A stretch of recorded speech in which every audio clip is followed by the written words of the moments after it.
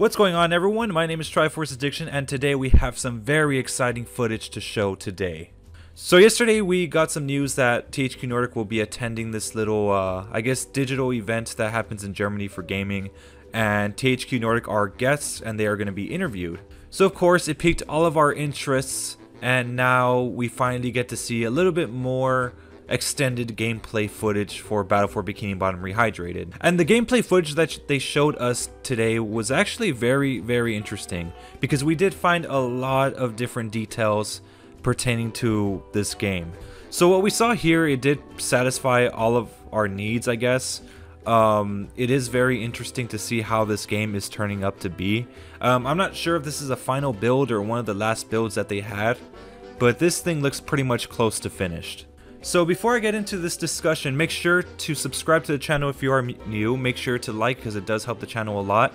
And make sure to follow me on Instagram or Twitter, whichever you prefer. Some people prefer Twitter or Instagram. So yeah, let's get started. So the first place that they decided to show us was Kelp Forest. So far we haven't gotten a trailer for Kelp Forest, but there is a lot of things to notice here. Well, the cutscenes are pretty, I guess, basic. They're the way they're supposed to be. It really does look nice. I have to say, the 3 stacked robots, I don't know what their names are, but like the fire that they have is just very amazing. So yeah, pretty much Kelp Forest is lit up and looks really nice. It looks like the way Kelp Forest should be, how it should have been in the original game. But also, there are a lot of different features in this game. Well, at least in this video that we saw. So the first thing that I noticed is that the AI has been I guess you could say perfected in its own way, because the robots are acting correctly. They're not hesitating to attack. They're not taking forever to figure out that you're right in front of them. They're working pretty well. And for the overall balance, it does seem to be actually pretty good. So another thing that I saw, which was probably one of the best things, was when Spongebob goes inside the portal head. So I could guarantee you with absolute certainty it doesn't do anything. I think it's just a reference to the movie game. But yeah, it's one hell of a reference, and I really appreciate it. The next thing I saw was the ARF robot. So ARF robot has not really been displayed that well in this game. I mean, we haven't really seen him in action until now. And I have to say, he does look pretty cool. I'm not gonna lie, and I do love the animation that he has whenever he is hovering to a different area. He has that little thing where his arms, or I mean not his arms, his feet are just wiggling. It just looks really adorable. Balance wise, he's okay. I mean, he takes pretty much the same amount of hits to kill, but if I have to say one thing, is that usually when he hits you with the doghouse, or when he slaps you or something, it's usually very fast. It's very quick and brief. But here it seems to have slowed down a little bit. You could see right here, it just looks really slow. It takes him a while to actually try to hit you. So yeah, ARF looks pretty cool, but he got a slight nerf. So another interesting change that I saw in this game is the outline for the golden spatula. So now a golden spatula is now covered by this this yellow circle with lines all over it. It has some sort of special shining effect. And before, when we saw the pre-alpha footage for Jellyfish Fields, when you see Spongebob acquire the golden spatula, it really didn't have any special effect other than just spinning. So when it comes to the cruise bubble, it is one of the most controversial things right now, according to Zach Pack and pretty much all the others. Because due to the fact that it seems to be a little bit slower, but when I see this gameplay footage right here, it does look like it's a little bit faster, or the speed accelerates the more you travel with it. I don't know, maybe it's just an optical illusion thing, because I mean, maybe it looks slower because it's in third-person perspective. So really, I don't know. But is it something that we should really make a big deal out of? I don't believe so, because I mean, who really cares? It's not hurting anyone. So when I was watching Zach Pack's reaction video, one thing to note is that when he saw the bus stop change to Goo Lagoon, he said he probably thought it was live gameplay footage. He even said it was live gameplay footage, but I think it was just kind of pre-made, because I mean, maybe they just paused it at the right moment and then just cut towards Goo Lagoon, and now it looks like you just like teleported from Kelp Forest to Goo Lagoon. So really just don't think anything of it, because that's not really gonna happen in the real game. So now that we're in Goo Lagoon, I'd just like to point out one little glitch that I saw. When Patrick was throwing the first tiki to those other tikis, I noticed that he did like this kind of like Michael Jackson type throw. I don't know what that was, it just looked kind of wacky to me. So I think that's probably a little movement glitch that they have to fix. But yeah, I just saw that and it just looked weird to me. So a few seconds passed by in the Goo Lagoon footage, and I noticed that they did a major change to Patrick. They actually made him aerial capable of attacking enemies. So just like you saw right there, he literally just used his belly to attack Monsoon in midair. And that's something that Patrick was never able to do in the original game. So how I feel about this, I don't really know, because it feels like it makes the game a little bit too easy. But at the same time, you know, it's a pretty decent change for Patrick, because sometimes there could be like a lot of aerial enemies and Patrick is pretty much helpless. Another weird bug that I saw after that, when Patrick's trying to get the sock from the lifeguard towers, I noticed that when he throws the fruit, it doesn't really, the gravity seems to be a little bit weird with the melon.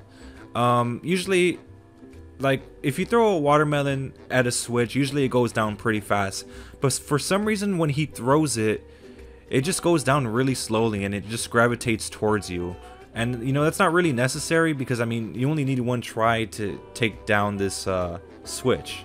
So just tune the gravity so that the watermelon could go down a little bit quicker and you'll be pretty much golden. So now that we're done pretty much analyzing the complete Goo Lagoon footage that we saw, now it's time to focus on downtown Bikini Bottom. So the first thing I noticed with Sandy is that whenever she's using her lasso, I feel like it got nerfed, I think, perfectly.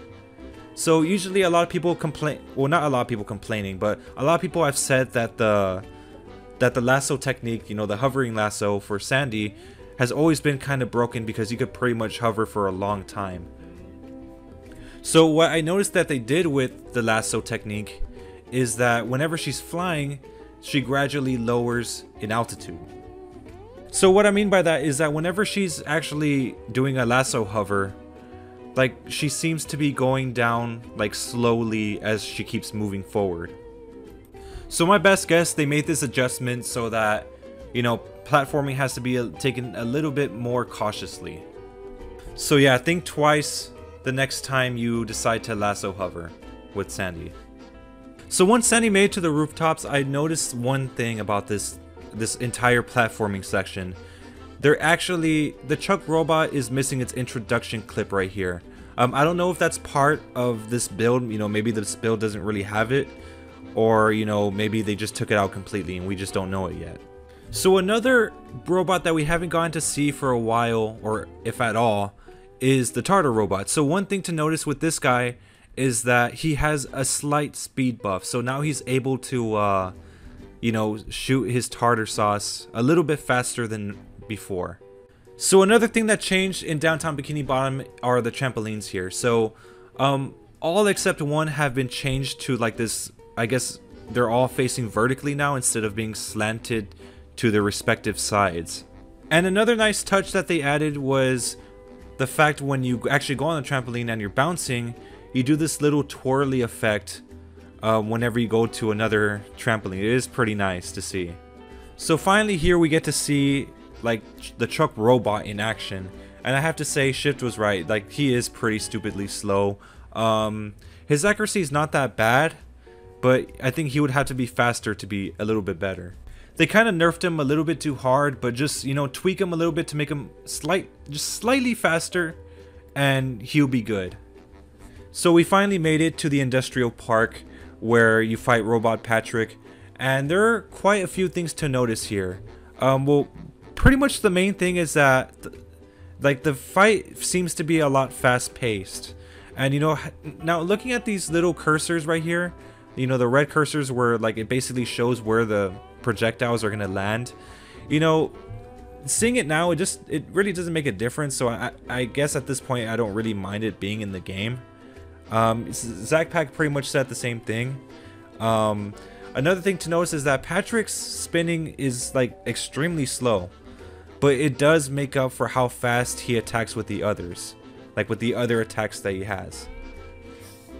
Just based on how this boss fight goes, it seems to be a little bit faster. You know, back then in the original, it did take a while to, you know, finish the boss fight, but here it seems to be at a much faster pace, with the exception of his spinning thing. So like whenever he does those little, whenever he like does that little attack with his ice cream cone, he basically does it like instantly, especially when he spits out the acid too. But really, these are all the changes that I saw within these 3 pieces of gameplay footage. There really wasn't a lot of bugs. It's just little minor, like, just glitches that needs to be fixed, you know, just nothing crazy. But it is nice to see how much the robots have changed, how much Robot Patrick has changed, how much Patrick himself has changed, and even Sandy. But yeah, anyways, like I said, this is the end of this video, so if you are new, make sure to subscribe to this channel for more Battlefield Bikini Bottom Rehydrated content. And once again, my name is Triforce Addiction. I'll see you on the next one. Thank you.